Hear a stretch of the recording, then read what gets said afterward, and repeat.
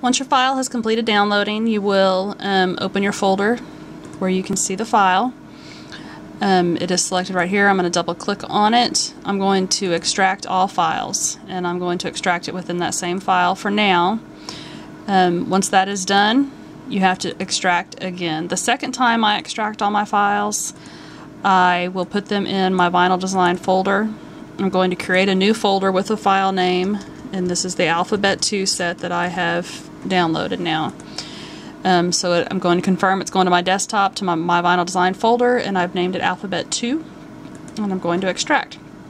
Again, everybody has different methods for how they organize and save their files. Whatever works for you is the system you will use. Once the file is downloaded, I should be able to confirm that it is there.